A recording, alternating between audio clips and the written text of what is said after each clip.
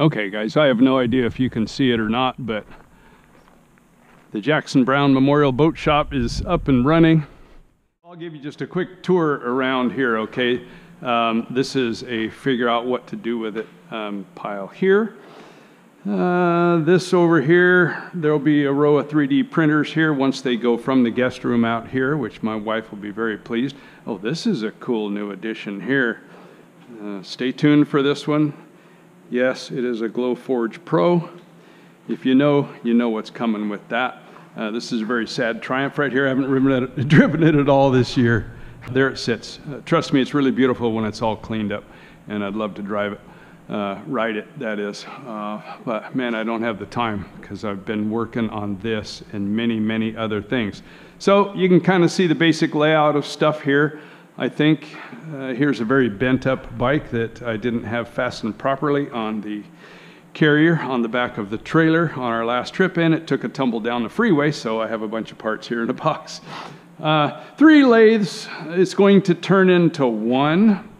Those 2 will be combined into one very functional lathe, I hope, and so this will consolidate quite a bit over here, not as much as I would like. I wish this AC was on.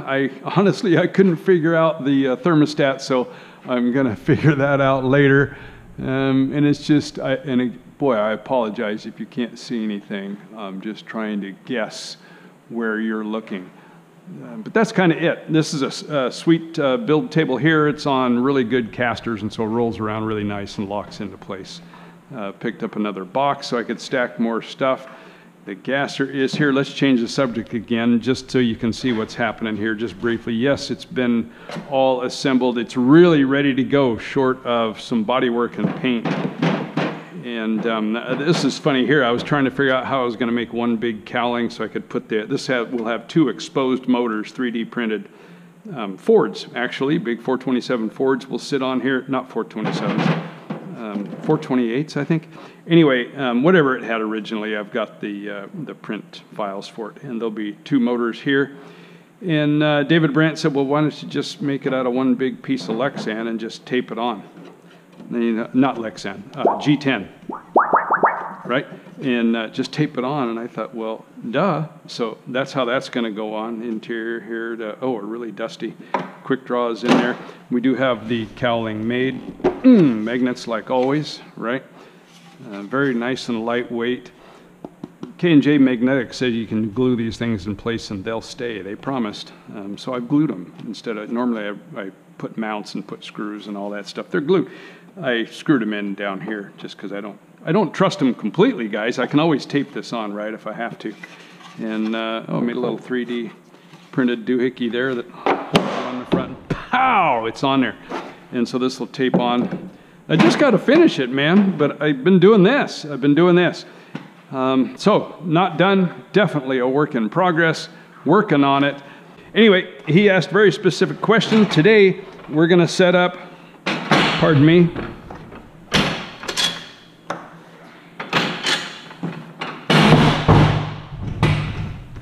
the strut. We're going to determine sponson ride height first, okay? And he was sending me pictures of different ways he was trying to measure it. I went back in my own videos, tried to find where I talked about it, because I have several times, but I couldn't find it. So we're going to talk about ride height, strut location, strut angle. And I hope the stro isn't really embarrassing looking, because the last race we were just at, oh, there's the results here, right? It was a double header, and I won on Saturday, and I was a goat on Sunday. Well, I finished, not goat by greatest of all time, but ran poorly. I finished 5th anyway on Sunday, so not too bad. Okay, always take your pool noodles out. This is why you should never jam them up in here. These things pick up a ton of water. Take one of these out and squeeze it. It's just like a sponge. It's, yes, there are closed cells in here, but it's very, very porous in between. I don't know if you can see it. You can see a lot of open cells, lots and lots of open cells. They pick up tons of water. It's death for a wooden boat. Use pour foam in your wooden boat. I don't care about the haters. Use pour foam in your wooden boat. I do it. It works awesome. Take your pool noodles out. Oh, why do I have one? This behaves as a spring. Fuel tank goes in. This pops in. and holds the fuel tank in place, okay? And take it out at the end of the day. And let's just get it out of the way. I think we can leave all of that on. I hope it doesn't look too ugly underneath. You have to know that this is a wooden boat that I think is, what, 7 years old, maybe older? And has been run very, very hard, trust me. So it is kind of rough. You can see that I have taped over some cracks here, just to keep the paint from blowing apart. Oh, what a good boat. Okay, what's the ride height? Where do I set my strut? How do we check it? This boat has a flat bottom design. Don't do it. I don't recommend it. It's a flat bottom design. It's overly reactive because there's too much hitting the water all of the time. There is a better way. Watch my Eliminator build video and the Eliminator 2. I did a first one a long time ago. Doug Shepard has it now. It was fine in one races, but it's a raging beast to hold on to. The newer one, it's a fairly recent video build series. The center section is unique and fantastic. It has won all of its races but one, and that's because the driver jumped the gun and he went around and passed everybody except the leader, was gaining on him, but finished second. Needed one more lap. Anyway, it's ballistic, it's awesome. Don't do this, do that. Okay, but this is what it is, and so I deal with it. How do we know our ride height? Again, this style boat has a flat bottom, so it'd be really, really easy. We're going to pretend that it has a traditional brake, where somewhere in here, this section is flat, and then here, the forward section of the floor raises up to the bullnose, right? Very, very common. Your boat is built that way, guaranteed. I don't guarantee it. Highly likely. Okay, so we want to check it. Here's what we're going to do. We need straight edges. And I remember where I put them.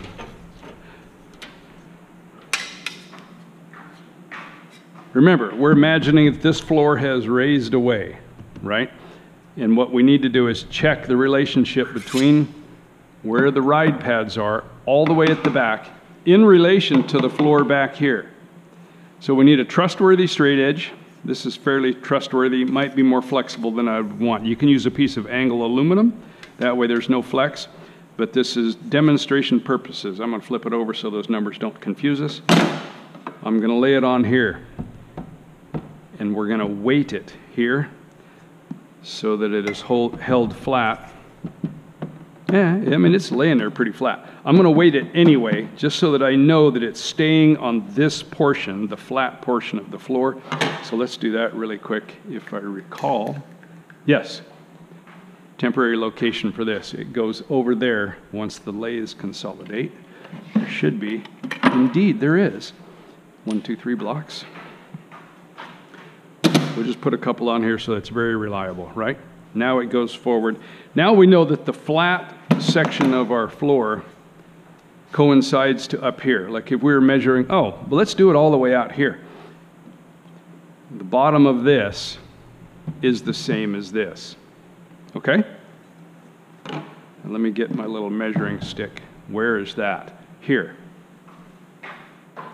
Second drawer. No. First drawer. I'll forget the next time too. Sorry about the spinning around. All right, now we're going to measure it up here, pretending that we're, well, let's do it here. All right, fine, back up. Let me see the thickness of this material. 4/32, which is what? 1/8 of an inch, right? So whatever measurement we get, we're going to add 1/8 of an inch. Now we're going to take our trustworthy straight edge and we're going to go on the ride pads, on the tapping surface of the ride pads, right? When this thing is up at speed, we want these to be tapping. We want this to be level with the water. We want our prop to be the same height as the sponsons. So the center hub of the prop and the sponsons are the only thing tapping the water, right? Does that make sense? Okay, yes, no, I don't know. All right, we're here. I'm going to stand this guy behind it, and I'm going to try to hold everything together while you and I go down here and look. It is at, I see 16, 17, 18, 19, 20.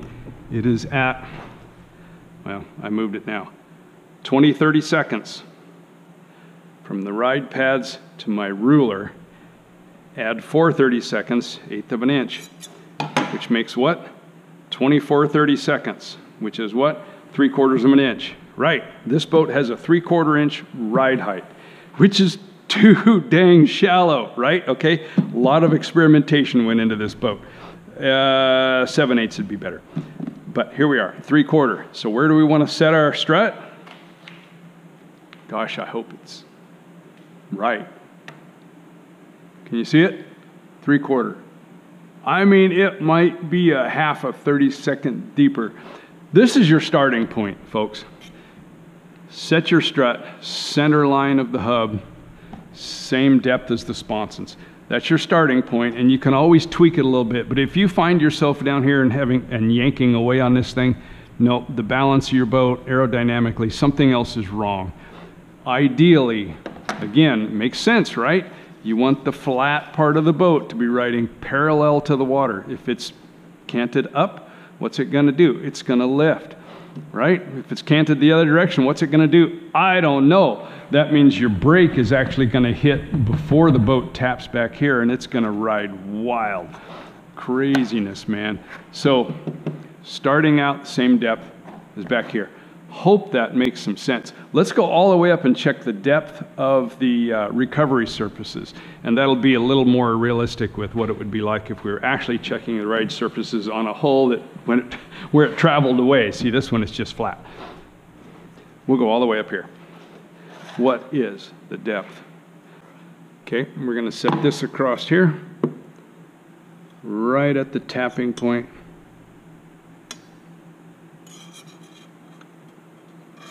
That's pushing it.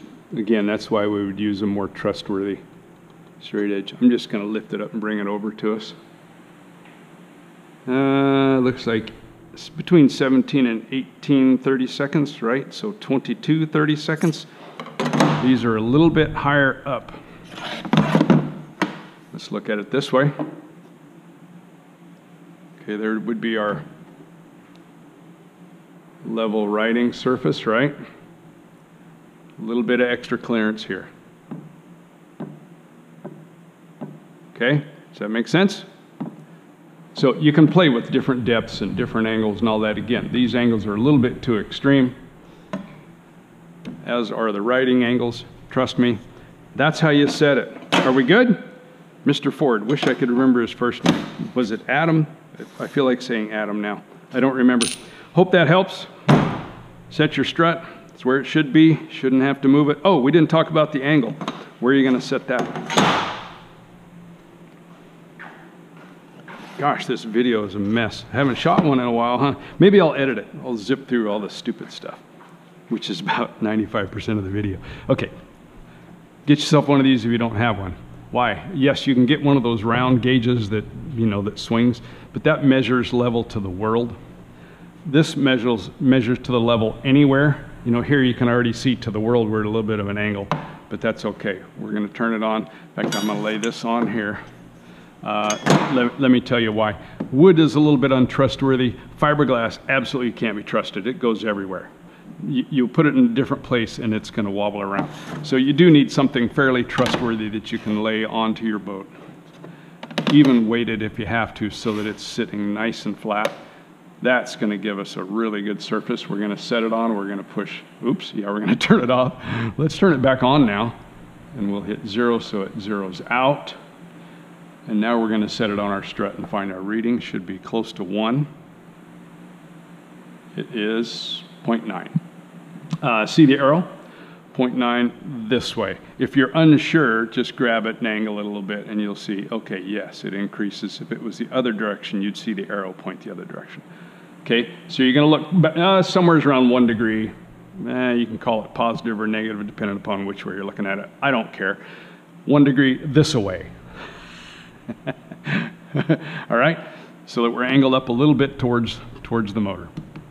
Yeah, that's your starting point. Change it from there. Don't be afraid to make changes. If you got to make big changes on your depth, something's wrong with your boat. Go fix your boat. Go build your boat. I'm going to build that gasser fairly soon. Hang in there.